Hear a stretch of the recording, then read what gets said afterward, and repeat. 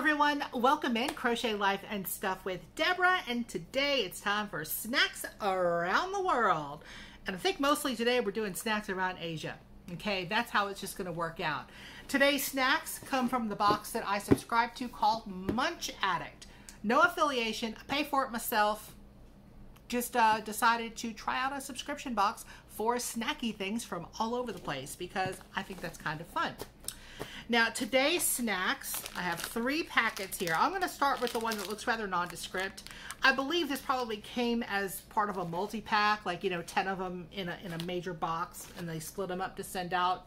These, I believe, are the Ginbis Animal Rich Buttered Cookies shaped in various animal shapes from Japan.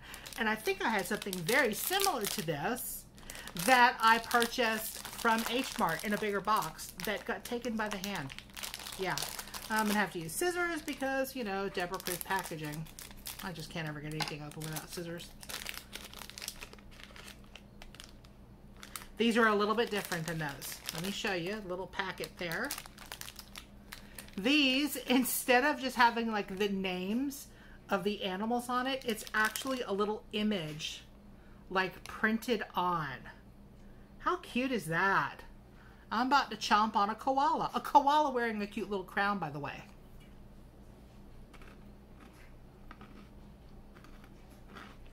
Oh, they're filled.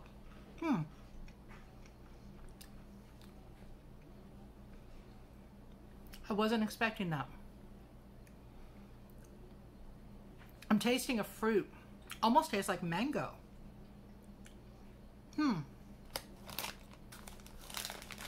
Let's try another one because I'm just not sure. What is this one? Oh, it's another koala. This is a different koala. Hoping you can see that. The crackers or cookies or whatever they are just these little strangely shaped things, and they appear to be filled with some kind of fruit. I'm thinking it's mango.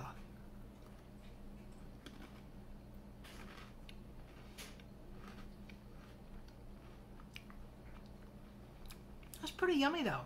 That's a nice sweet treat. And it's not overly sweet. This is one that, parents probably feel good about giving to their kids because A, it's not overly sweet, and B, it has cute little pictures of animals on it. I was expecting to see more different animals. Is there another animal, or are they all koalas? I think they're all koalas. That's kind of weird because the packet has, well, the packet looks like it has pigs on it. Maybe those are koalas too. That is very strange. I don't see anything on here about koala snacks or whatever. They're yummy. Let's put those aside. Maybe have some more later because there's more to try. I don't want to get filled up on one. This one looks like corn. Has Asian writing on it. Let's look at the handy dandy cheat sheet here and see where it comes from. This one comes from Taiwan. This is called a Pei Tan Roll. Crispy, airy corn puff sticks in seaweed flavor. That sounds pretty good. I like seaweed flavor. Oh, it says this is where you open it. Let's see what happens. Oh, wait. Is it actually going to work for me? All right. That makes me kind of happy. I usually can't get into these packets. I smell the seaweed straight away. Not overpoweringly, but I can smell it there. That's pretty. Oh, that's interesting. It's very light and it seems very crispy. You can see the flecks of seaweed in it. If you've ever had chips that have seaweed flavor and stuff in it, that's what it always looks like.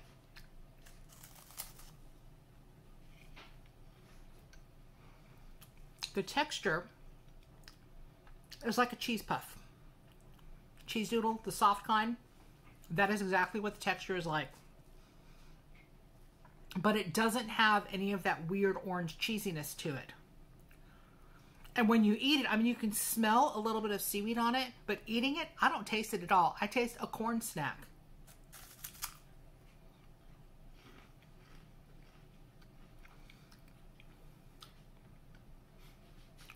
It's a nice savory snack. It does stick to my teeth a little bit though.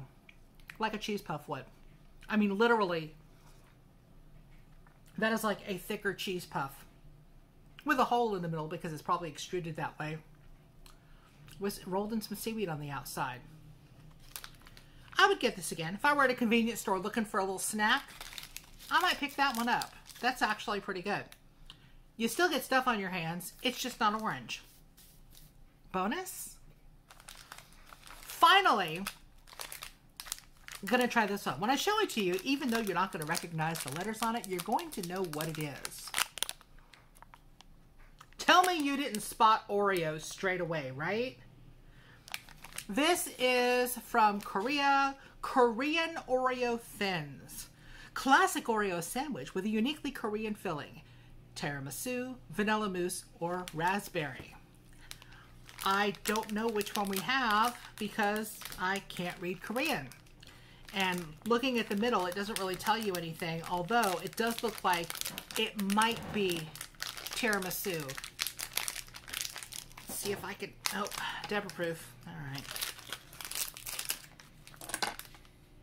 Oh, it's tiramisu. I'm pretty sure I got a whiff of a little bit of coffee delightness. Oh, there's just a little bit of, it's broken. That means there's no calories in it. If it's broken, isn't that the rule? You know, it's not even stamped Oreo in Korean, though. The Oreo stamp is in English. Okay, then why don't they sell these here? Mm-hmm.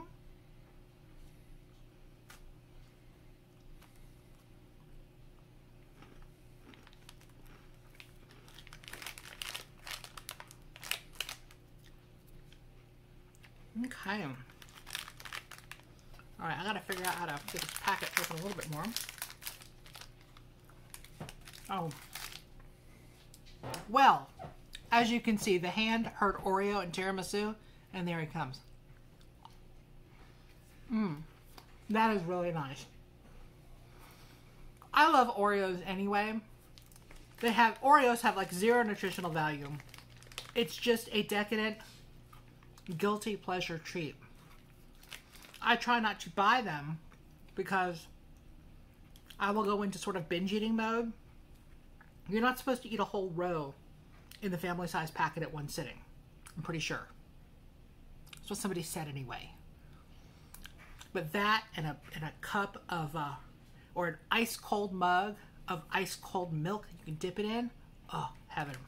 These thin ones though, especially in a small packet, you eat some and then you're done because the packet's gone. I kind of like that. I know the extra packaging really isn't eco-efficient or whatever, but for, you know, snack overhaul people like me, yeah, you kind of need that. Oreo, y'all did pretty good on this one. Send it to the US without me having to go through a subscription service to get it. That is super nice. Very thin. It's got, you know, it's the cookie is typical Oreo but thinner. And we have Oreo Thins over here in different flavors sometimes. I've seen the lemon. I love the lemon. I love the mint. Oh my gosh. The mint, it makes you feel like you're eating a Girl Scout cookie without eating a Girl Scout cookie, like a Thin Mint. But like, you know, Oreo Perks or whatever. Okay, I am going to have one more.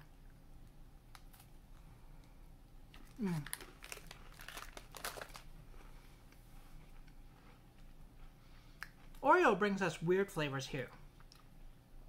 I've seen things like carrot cake Oreos and the lemon. I like lemon anything though, so that's not too weird for me.